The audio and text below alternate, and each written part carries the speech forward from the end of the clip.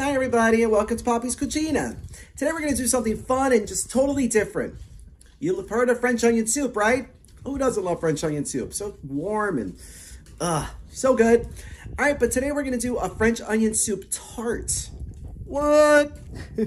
I told you we're going to do something crazy. I know, isn't that crazy? Mwah. Good girl. All right, so keep watching and see how we do this. So good. All right, so for this recipe, you're going to need about 2 pounds of julienne onions. So I'm going to show you how I like to julienne my onions. You're going to see onions have those little general stripes going along. So I cut off the top, I peeled it.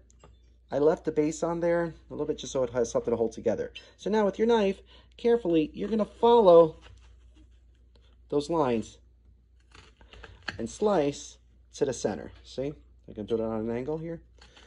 All right, this works really well if you want to dice them as, for diced onions. See, because now they're all held together because I kept the root base. So now you would just dice it like this. But since we want them julienne,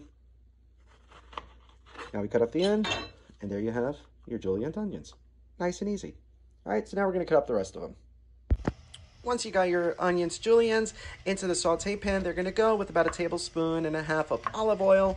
And now you're going to start sauteing these first with a high heat, and then you're going to lower it to about a medium, and then you're going to, move these around a lot until they start to caramelize.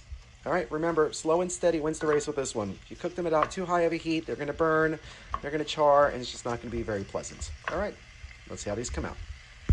All right, while we're waiting for the onions to caramelize, we're going to start on the sauce that we're going to put on the puff pastry. So you're going to start with 1 egg with 1/2 stick or 4 ounces of cream cheese that I softened. I did it in the microwave. It was about to explode. But yeah, it only took about 20 seconds. So we're going to mix this together. All right, so once you got it all mixed, you want to make sure there's no clumps. You're going to add about 1/2 cup of grated or shaved pecorino romano, 1 teaspoon of dried thyme, and salt and pepper to taste. Now mix this all up. Just like that. All right, so once your onions look like this, they're caramelizing nicely. I raised the temperature, and now I'm going to add some beef broth. You can add vegetable, you can add chicken, you can even add just water if you want. But if you really want to have like that French onion soup flavor, I would recommend the beef, but vegetable would work really well too. So you can add 1.5 cups right into the pan. All right. And now we're going to cook this at a higher temperature until all the broth is gone. So that's going to be about 10 minutes. Now I want French onion soup. All right, so the liquid is all evaporated. It's all gone. You can see the onions are nice and juicy looking. They have a beautiful color, and they taste amazing. I had to sneak a few tastes. All right, so we're going to let this cool a little bit before we put them on the tart. So we have our thawed piece of puff pastry. So now we're going to put that sauce that we made right on top. We're going to do a nice layer all across. All right. And we'll finish this up. All right, so we made a nice even layer. Our onions are cooled, so now we're going to get the onions right on top of this. All right, so we're going to do a nice little layer of that across the whole top. All right, now we're going to finish that up. So we got the cooked onions all spread out on top. Does that look pretty? Looks nice.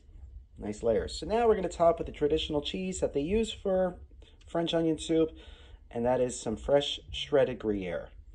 All right, we're going to need about 1.5 cups. If you want to use more, you can use more, but 1.5 cups should do the trick. All right, now we're going to evenly spread this onto the tart. All right, and this is officially ready for the oven. Oh, it's going to be so good. All right, so you're going to put this in a preheated 400-degree oven for about 25-30 minutes or until the puff pastry is nice and puffy and golden brown. All right, hopefully this cooks fast. I'm hungry. All right, so it's been about 29 minutes in the oven, so I just pulled it out. Look at this thing. It's huge, but it's going to settle once it cools. Oh, but it smells divine. All right. So, like I said, once it cools, it's definitely going to settle down a little bit. Like that big puffiness is going to be gone. It's already starting to shrink on this side, you can see. Starting to flatten out. All right, so we're going to let this cool before we try it. Oh, I can't wait. So this has been cooling for about 30 minutes. You can see it's now nice and flat, but fully cooked. Now we're gonna try it. Oh, I can't wait. All right, so it's a moment of truth. I cut it up.